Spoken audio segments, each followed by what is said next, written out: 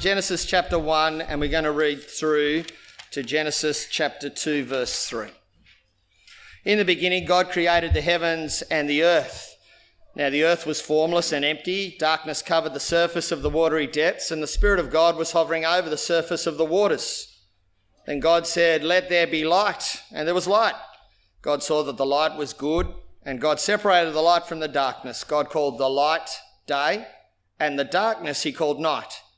There was an evening and there was a morning, one day. Then God said, "Let there be an expanse between the waters, separating water from water." So God made the expanse and separated the water under the expanse from the water above the expanse. And it was so. God called the expanse sky. Evening came and then morning, the second day. Then God said, "Let the water under the sky be gathered into one place, and let the dry land appear." And it was so. God called the dry land earth, and the gathering of the waters he called seas. And God saw that it was good. Then God said, "Let the earth produce vegetation, seed-bearing plants and fruit trees on the earth, bearing fruit with seed in it according to their kinds." And it was so. The earth produced vegetation, seed-bearing plants according to their kinds, and trees bearing fruit with seed in it according to their kinds. And God saw that it was good. Evening came, and then morning, the third day. Then God said, "Let there be lights in the expanse of the sky to separate the day from the night. They'll serve as signs for seasons and for days and years. There'll be lights in the expanse of the sky to provide light on the earth." And it was so. God made the two great lights, the greater light to rule over the day and the lesser light to rule over the night, as well as the stars. God placed them in the expanse of the sky to provide light on the earth, to rule the day and the night, and to separate light from darkness. God saw that it was good. Evening came, and then morning, the fourth day. Then God said, "Let the water swarm with living creatures, and let birds fly above the earth and across the expanse of the sky." So God created the large sea creatures and every living creature that moves and swarms in the water, according to their kinds. He also created every winged creature according to its kind, and God saw that it was good. God blessed them. "Be fruitful, multiply, and fill the waters of the seas, and let the birds multiply on the earth." Evening came, and then morning, the fifth day. Then God said, "Let the earth produce living creatures according to their kinds, livestock, creatures that crawl, and the wildlife of the earth according to their kinds." And it was so. So God made the wildlife of the earth according to their kinds, the livestock according to their kinds, and all the creatures that crawl on the ground according to their kinds. And God saw that it was good. Then God said, "Let us make man in our image, according to our likeness. They'll rule the fish of the sea, the birds of the sky, the livestock, the whole earth, and the creatures that crawl on the earth." So God created man in his own image. He created him in the image of God. He created them, male and female. God blessed them, and God said to them, "Be fruitful, multiply, fill the earth and subdue it. Rule the fish of the sea, the birds of the sky, and every creature that crawls on the earth." God also said, "Look, I've given you every seed-bearing plant on the surface of the entire earth, and every tree whose fruit contains seed. This will be food for you, for all the wildlife of the earth, for every bird of the sky, and for every creature that crawls on the earth. Everything having the breath of life in it, I've given every green plant for food." And it was so. God saw all that he had made, and it was very good indeed. Evening came, and then morning, the sixth day. So the heavens and the earth and everything in them were completed. On the seventh day, God had completed his work that he had done, and he rested on the seventh day from all his work that he had done. God blessed the seventh day and declared it holy, for on it he rested from all his work of creation. This is the word of the Lord. Thanks be to God. I want to share with you three books that I've used at various points, some less than others. We've got an outline on the inside of the newsletter, and you can follow along there, and there'll be some time for questions later on. But let me share with you three books. I'll go from the most used to the least used. The Norton Anthology of Poetry, the third edition. Had to buy this in first year English at Sydney Uni. It's a terrific book. It looks slightly boring, doesn't it? But it has examples of poetry from every genre and every age. A really great book to dip into with kids and adults as you look at poetry, which is what we Aussie blokes do often. And then this other book that I bought in first year politics when I was studying international relations, looks even more exciting than the other one, doesn't it? The 20th Century World and International History. This has really been formative for me as I've tried to think about world politics. I still dip into it every now and again, especially at various times as I'm trying to work out what's going on in the world, why do nations do the things they do. Sometimes it's helpful, sometimes not. This book was given to us as a family, Woodworking with Your Kids. Surprisingly, I haven't read as much of this one, but I aim to. It's got a number of activities, and one of my children was looking at it this morning and asked, Dad, why haven't we made that? There are a number of reasons for that, but they're all books on my bookshelf. But they're different, aren't they? You see, if I want to make something out of wood, Norton's Anthology of Poetry isn't going to be much help, is it? If I want to understand international politics, it might be similar to some forms of woodworking, especially stubborn wood, but that woodworking book isn't going to be much help, is it? And if I want to read about international politics, well, Norton's Anthology isn't going to give me much, is it? You've got to understand a book if you're going to use it properly, don't you? You've got to understand a book if you're going to use it properly. And that's what we're doing in this sermon series. We're trying to understand this book.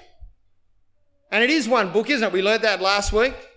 It's got two parts, Old and New Testament, 66 books, 39 in the Old, 26 in the New. It's got a number of authors, different types of literature, as we saw with my clothes on the clothesline last week. Not one author, one purpose. We're trying to work out how it all holds together. And we're using another book to help us do that. God's Big Picture, tracing the storyline of the Bible. Now, as we move into the second part of this series, let me reassure you of two things. The first is, I'm not preaching through this book. I'm preaching from this book. That's a really important distinction to make, isn't it? Because one of the things we want to do from up the front as we meet as the people of God is preach from which book? This book. But God's given us a number of very intelligent and capable people who write other books that help us understand it. Got to keep that order in mind. So we're going to preach through a passage each week. Last week it was Hebrews 1, 1 to 4. This week, Genesis 1 and 2. And let me reassure you, secondly, that we're going to apply the Word of God. Because the Word of God must always be applied, mustn't it? That's its job. It's the most important book in the world. And so at the end of each sermon, even though we've thought about how this big book holds together, we're going to think about how it applies to our own personal lives. Last week, I reminded you just then that we've got one book, 66 books, one author, God who uses a number of authors, a number of types of literature. I'm at point 1 on the outline, and it's got one purpose. God speaking to people about Jesus who deals with human sin. God speaking to people about Jesus who deals with human sin. And we saw what the theme of the Bible is, and the gentlemen on the overheads are going to click through 2 slides. That's one. So we saw last week, kids, if you're paying attention and you remember from last week, it's not easy to read. We saw last week that the big theme of the Bible is what? Can anyone remember?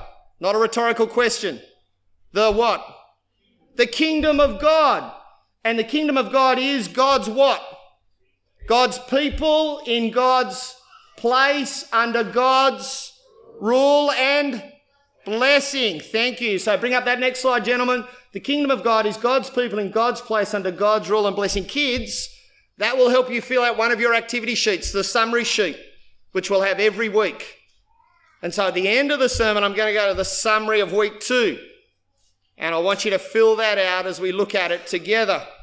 Adults, if you need that summary sheet, come and see me later and I can run off a copy for you. Let me pray and we're going to go on to week 2. Dear God, thanks for your word.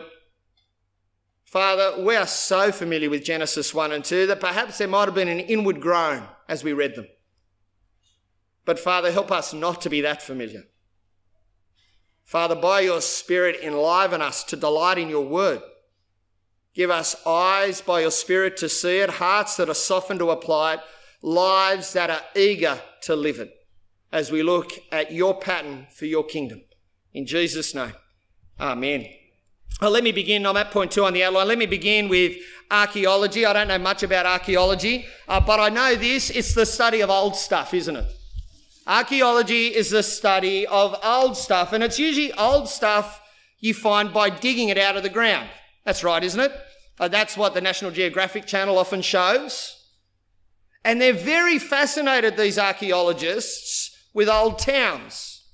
I saw footage recently of a drone flying over an old town in England that they'd excavated and were looking at, and you could see the houses and the streets and even some of the places where they might have put tables. There's a bit of guesswork and pots and all those kinds of things. Now, they don't spend months digging around those areas just to make a TV show, do they? They do it because they want to work out the pattern of life back then. Because if you can work that pattern out, you can then look at the world today with new eyes, can't you? They want to dig up the pattern so they can understand how the town worked, how things were, so we can understand how things are. Our world is a bit like an archaeological dig. There are layers and layers and layers of dirt on our world, aren't there? And I'm not talking environmentally. I'm talking about something called sin. There are layers and layers of rubbish which obscure our world. We feel it every day, don't we? There are layers and layers that we've got to get through if we're going to understand the original pattern. Now, we can look around this room and we can understand a little bit about a pattern. I mean, the room is full of people. And there are 2 types of people. There are male and female. That hasn't changed, has it? And that actually tells us something about the world. But left to our own devices, we can't dig through all that rubbish for one very good reason. We're the ones who do the rubbish. We're the ones who've layered stuff over the world in such a way that we've broken the world. In fact, we've damaged it in such a way that we can't work out what it's like. We need someone to step in and reveal knowledge to us. Now, if you stop and think about that, that's how all knowledge works, isn't it? There is no knowledge we create. All knowledge is revealed, whether it's a scientific experiment, whether it's an observation in nature, whether it's seeing a pattern, and it's the same here. We need someone to step in and reveal the pattern to us.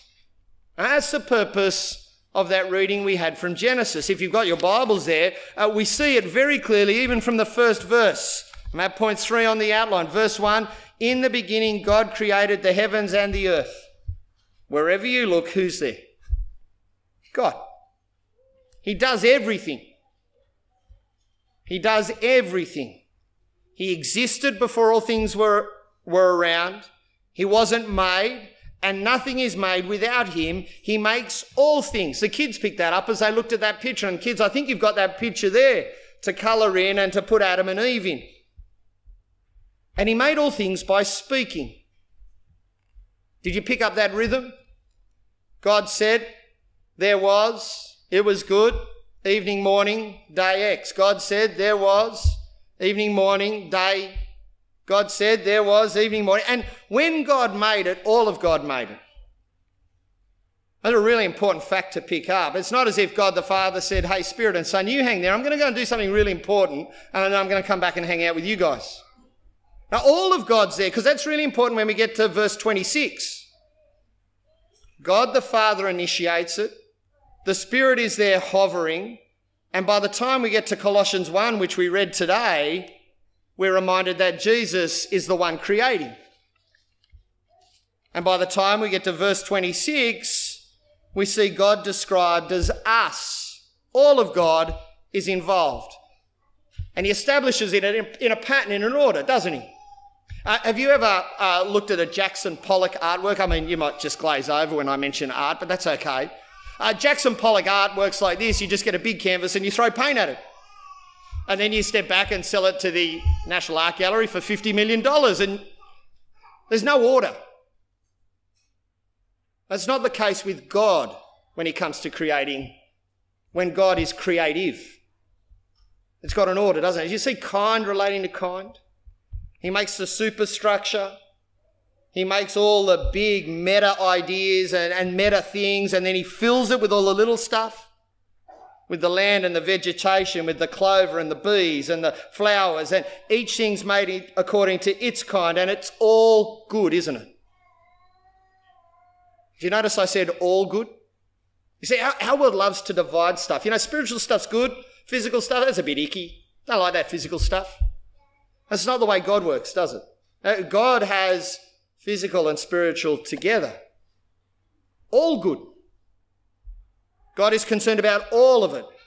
God's kingdom is remarkably physical, and as we'll find out over the next few weeks, remarkably spiritual. He makes the world, and that means, on your outline you see, that God is the king of the world. God spoke it into existence, and that means that when someone writes a poem like Psalm 95 that Pat read for us, for the Lord is a great God, a great king above all gods. The depths of the earth are in his hands. The mountain peaks are his. The sea is his. He made it. His hands formed the dry land. You know how we work when we make stuff? Whose is it? That's mine. I decide how that works. Don't you put your fingers on that. God is a much better version, isn't he? It's mine. I made it. I'm the king. I'm in charge of it. That's really important because that means that God's not in a tree or a glass of water. God's not in a sunset or a sunrise. God is not in his creation because God made his creation.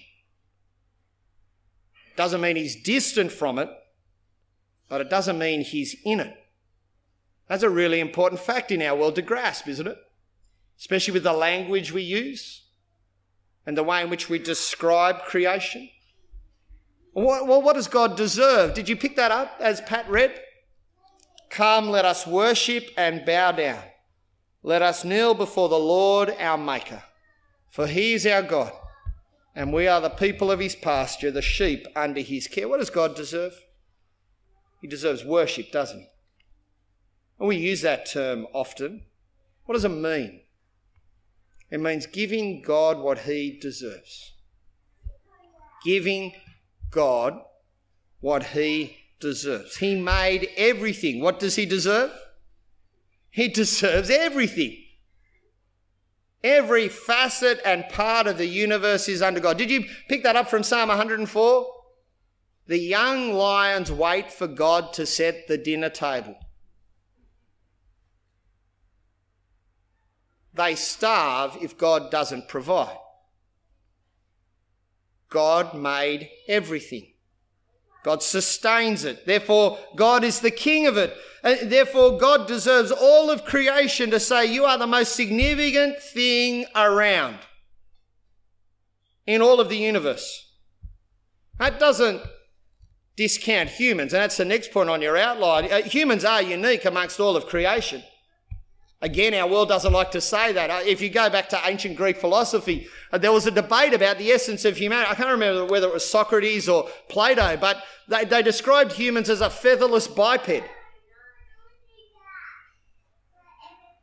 Another philosopher made fun of that philosopher by plucking a chicken and throwing it over the fence. That's a featherless biped, isn't it?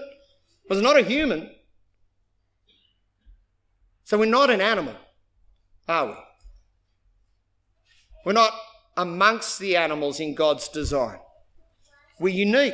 Genesis 1 verse 26. God said, let us make man in our image according to our likeness. They'll rule the fish of the sea, the birds of the sky, the livestock, the whole earth, and the creatures that crawl on the earth.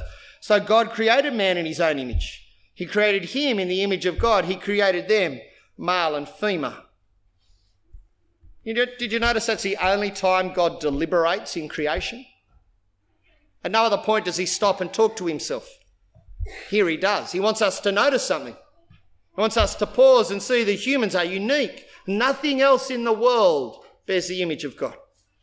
Now, there's a lot of debate about that. It's certainly not physical. But you pick it up there, don't you, in verse 26? Let us make man in our image according to our likeness. What does that mean? They will rule. And when God talks to them in verse 28, what does he tell them to do? Go and rule. Run the world under my authority, under my design. in the way I have set it up. That's what it means to be made in the image of God. And when all of that works together, when humans run the world for God, not instead of God, when humans run the world according to God's every kind, according to its kind, when humans run the world under God's kingship and word, what's the verdict there at the end of chapter 2? God saw all that he had made, and it was very good indeed. Evening came, morning the sixth day. Now you'd think that would be a suitable pinnacle, don't you? I mean, if we finished at that, that would certainly feed our pride, wouldn't it? Humans at the pinnacle of creation. But there's another day, isn't there? Because rest is the goal of creation. That's what it talks about in Genesis 2, 1-3. So the heavens and the earth, everything in them were completed. On the seventh day, God had completed his work that he had done, and he rested on the seventh day from all his work that he'd done. God blessed the seventh day and declared it holy, for on it he rested from all his work of creation. Doesn't have an end, that seventh day. Did you notice that? There's no evening and morning. That's the climax. That's the thing that's meant to go on. God created humans to rule the world for him and by his word so that they could rest with him forever, be in his presence, reflect him, enjoy him, garden the world according to his gardening plan. And Genesis 2 explores that. Movies have those two kind of shots, don't they? The drone shot where you get the overview and then the drone drops down and you see it from the perspective of the people in the movie. That's what Genesis 2 is about, in one sense. Remember back at the start of the year, do you realise it's 12 months since we started looking at Genesis? Back at the start of the year, we looked at Genesis 1 and 2 and we saw that God's name changes. The Lord God, the relational name. God makes Adam, verse 15 of chapter 2, puts Adam in the garden to work it, to care for it. Adam needs a helper, so he makes woman to help Adam. They're placed in the Garden of Eden. He blesses them, he gives them an abundance, verse 16. You can eat from any tree, verse 17, just not that tree. Very clear word. And there are consequences. You will die if you don't do that. And then under God's creative purpose and design, Adam and Eve take care of creation as God intended. It's rest, the design, the pattern of God's rule and God's place. And so, gentlemen up the back, if you want to bring up that next slide, kids, if you want to pay attention, this is your week 2 summary. In the what of the kingdom? In the pattern of the kingdom, God's people are who? It's not rhetorical. Adam and Eve. God's place is the Garden of Eden, and God's rule is his word. His blessing is the perfect relationship that comes from that. Gentlemen, the next slide, and that'll put the answers up there. So kids, if you want to fill out your sheets, there it is. Week 2 summary, the pattern of God's kingdom. Now, when an archaeologist has dug up a town, and when they've laid bare that pattern, they've often got to go back and rethink some of the stuff they think about the modern day world. They've seen how things were done, they've understood how things have developed, and so they've got to look at the present world with new eyes. The original pattern helps them rethink the present world. No different here. So you'll see on your outline 3 implications and 3 applications. Those kids at year 4 and over, be listening, because I think one of your questions is to write one of these down. And so here's an opportunity at point 4 on the outline to think through this. The first implication is very clear. There is one very simple truth. God is at the centre of the world. God is at the centre of the world. Sin is when I put I at the centre of the world. That's why the word sin is so helpful to remember what it is. I is in the middle.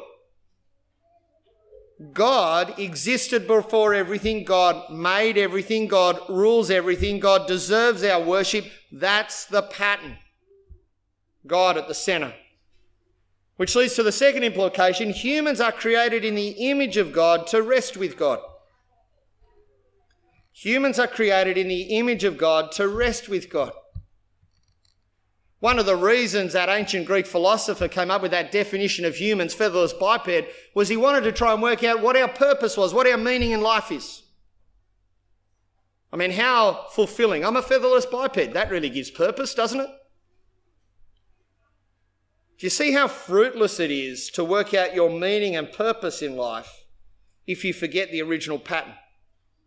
We are God's gardeners. God made us in his image to rule the world under him. It's not as if God was worried about us getting bored, so he had to give us something to do with our hands. God actually made us for that purpose, to work and rest in the same way, ruling the world under God in the pattern that he designed. Which leads to your third implication. Where's the rest? Where's the rest? You see, that's the key problem with our world, or one way of understanding it, isn't it? There's no rest in this world. We are so frenetic, anxious, worried, because we cannot find rest. Now, if there's no rest, there's a problem, because that's what we were made for. Something's happened to that pattern. Something's upset it. In fact, when you listen to Jesus, Matthew 11:28, this is why Jesus came, because there was no rest. Come to me, all of you who are weary and burdened. Hands up if you're weary and burdened. That's all of us, isn't it? Come to me, all you who are weary and burdened, and I will give you rest. You see, we could stop the Bible at the end of Genesis 2 and still have a good analysis of our world, couldn't we? There is no rest. And Jesus came to do something about that. So let me draw out three very quick applications. You'll see them there on your outline. The first application is this. What is life all about? What is my purpose in existence? Let me be very blunt. It is very rare for me to sit down and talk to people about a funeral service and for them to be able to say, I have thought about the meaning of life. And yet here, confronted by death, the very thing that gives them purpose is absent. What's the meaning of life? What's life all about? Well, the pattern says it very clearly, doesn't it? The meaning of life is to rest with God, to garden the world as God designed it. It poses us a question, is that what I'm doing? Is that what I'm doing? Which leads to the second application. What's the purpose of work? Did you notice that work is not a product of the world breaking? It's there in Genesis 2, 15, 16 and 17. God put Adam in the garden to work. And yet work doesn't serve me, I serve work. Does that sound familiar? My life is so frenetic because my work dominates me. My work helps me navigate a party or a social event. What's your name and what do you do? My work defines me. I analyse the world in terms of my work. My work fulfills me. Does that all sound a little familiar? Perhaps that suggests that we've got a wrong view of God and a wrong view of our purpose. Perhaps as we discover the original pattern, we can think better about not only rest but also work, and we can think better, and this is the third application, about who we are. Who are people? Much of the world will want us to think that we're no different to the rest of creation. We really are just featherless bipeds. But you are made in the image of God. Regardless of your skin colour, regardless of your education, regardless of your family situation, regardless of your employment history, regardless of how last week has been, you bear the image of God. In a world that is anxious about self-worth, Isn't that the most worthwhile thing? We bear the image of God. God has said, I make you like me. That does so much remarkable work in the world, doesn't it? It removes discrimination. If we hold to Genesis 1 and 2, there can be no racism. It removes discrimination when it comes to work or whether someone's worth it. And it instills worth in anybody, doesn't it? However broken they may be, you are made in the image of God. Isn't that a marvellous pattern to have revealed? Let me pray. Dear God, thank you for your word. Thank you for this archaeological dig, this excavation, which has come by your revelation, not by our hands. Father, thank you that you've established this pattern of your people in your place under your rule, and so enjoying the goodness of living in your design. Father, please help us to think through this, apply it, to analyse, to pray, to change. Father, thank you that you've revealed your pattern to us today. In Jesus' name, amen.